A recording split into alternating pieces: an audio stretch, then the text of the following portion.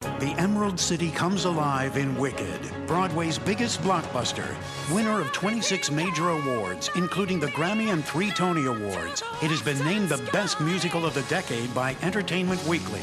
Wicked is the untold story of the Witches of Oz.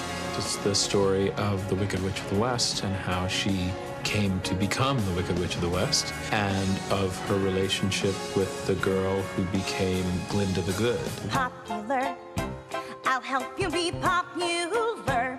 You'll hang with the right cohorts. You'll be good. One is beautiful, ambitious, and very popular. The other, born with emerald green skin, is smart and misunderstood.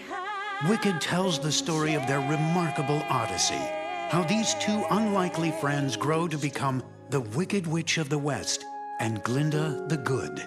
For good. There's 2 sides to every story. And just because you think you know something, when you find out what really went on, it tends to be more complicated and less black and white. And nobody in all of Oz, no wizard that there is or was, is ever gonna bring me down.